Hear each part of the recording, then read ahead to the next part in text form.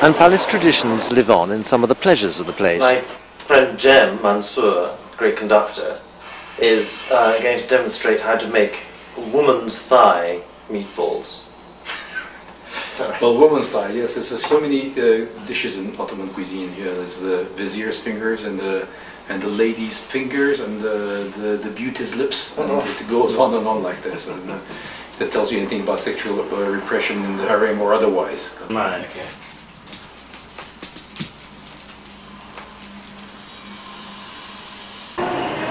All good fiction comes from tension. And Istanbul, in that sense, is the perfect setting for a crime novel.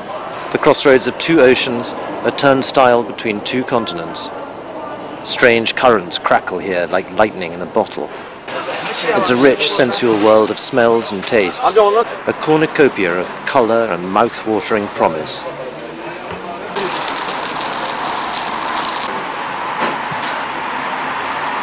Very, very nice.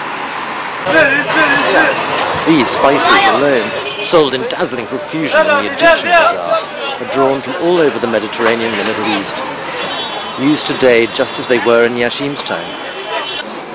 One of the things I really love about Istanbul, and which I think makes it perfect for storytelling, is that behind the great grand facade, you know, the fabulous public monuments, the great mosques, palaces and so on, lies this very workaday city.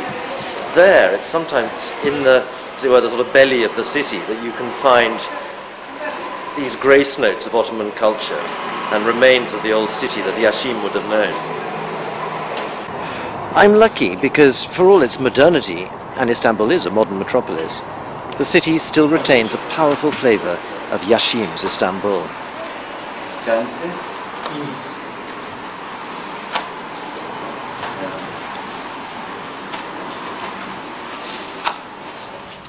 So Jason, before you became a novelist, you actually wrote some fair history, actually some very good history. I particularly recall Lords of the Horizon, which is a book I absolutely loved. When I was an undergraduate at Stanford, I wrote a senior thesis on the strategic importance of the Turkish Straits to the Russians, who had been longing for a warm water port. Yep. And part of that, bizarrely enough, is the Stanford Church is famous for its mosaics. And there was a chaplain whose life work it was to tell undergraduates all about mosaics. So that kind of left me with a lifelong interest in Byzantium, mosaics. Just recently been to Venice, Ravenna, and the beautiful island of Torcello, where some of the great mosaics are located. So I gravitated to your book, like, you know, swam right up to it. What got you interested? Gosh, I mean, in a way, it's an echo of of your approach, really. I think, you know, a long time ago, when I was at school, and we studied, among other things, the poetry of W.B. Yeats, the great Irish poet. And he had a phase in his life where he was very interested in mysticism, theosophy, and so on. And one of the facets of that was that he became very convinced that at one point in history, actually in the 6th century, sometime around then, 6th century AD, Byzantium, this city that we're talking about, Istanbul, the city of Constantinople, had that civilization, which was Greek and Christian, and yet was also a continuation of the Roman Empire itself, had in some way become a sort of mystical, they had succeeded in achieving some sort of mystical fusion of thought and feeling, which attracted him immensely, and he wrote wonderful poems about it. There's a famous one called Sailing to Byzantium. There's a movie out right now called No Country for Old Men. Right. That line, No Country for Old Men, is a quote from that poem. That is no country for old men, the young in one another's arms, birds in the trees, and so on. He talks about the mosaic and things, and he tries to, I mean, for a you know, adolescent boy, this is quite heady stuff. And I just had this already, was beginning to create this sort of fantastic picture in my head of this sort of dreamy city. You know, it was both a credible fusion of past and yet existed now. And so when I went up to Cambridge, I don't know, a couple of years later, I got the opportunity to do some Byzantine history and to study some of that. And we particularly did work on, just like you know, on the mosaics and on the art and so on. I sort of fell in love with this place. You know, it is an extraordinary place, and that's, you know, it is the junction between Asia and Europe, standing on the Bosphorus, which is the waterway that cuts through from the Black Sea to the Mediterranean.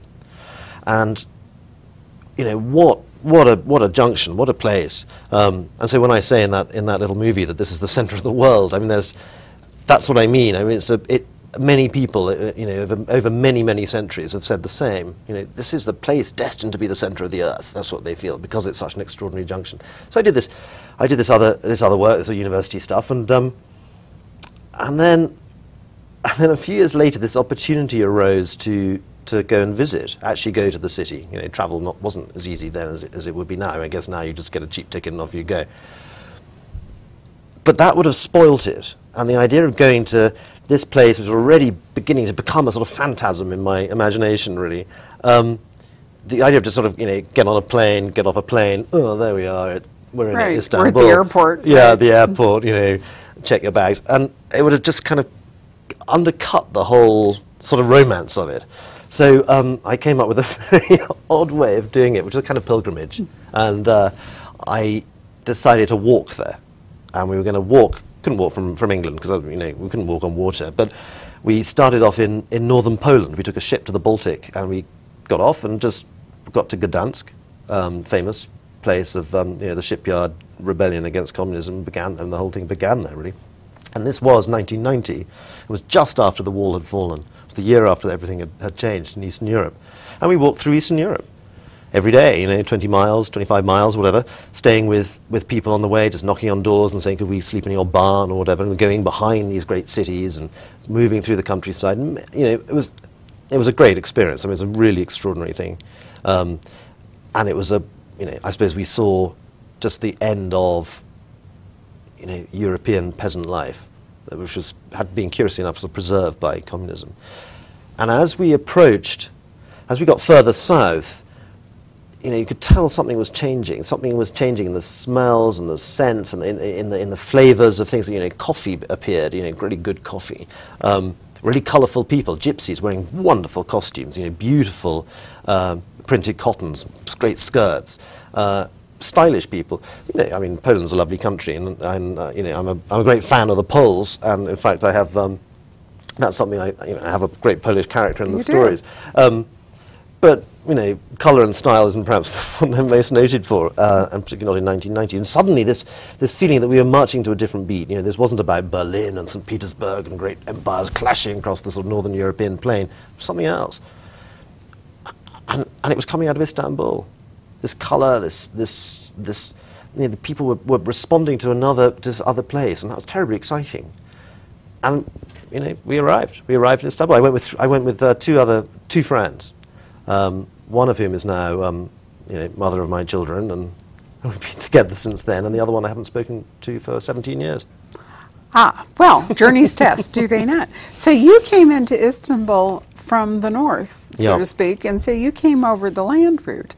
Yeah. And then you would have seen the ancient city walls that were designed because it had great sea defenses, but it did need at some point. Yeah, it has huge, great walls. I mean, these are amazing walls as well. I mean, they're built in the 6th and sort of added to, but I mean, they're in essence they're built in the 6th century. I mean, that's one of the things about Istanbul is just so mind blowing. I mean, like Jerusalem, I suppose it is so ancient, and what's there is so magnificent. I mean, I think the greatest building in the world is in Istanbul, which is the Church of Hagia Sophia, yeah.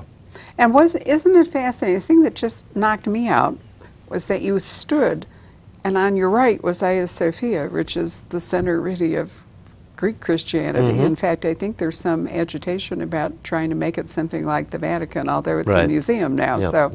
And on your left is the beautiful blue, you know, the mosque. The Blue Mosque, yeah. The Blue Mosque, and my husband and I were there at the end of our sailing trip from Istanbul to Athens and back as Ramadan began. And it was absolutely fascinating, you know, to be, and he's Jewish, and I'm Episcopalian, so here we were, right, as you say, sort of in the navel of, you know, of all of this, and it was the most extraordinary experience.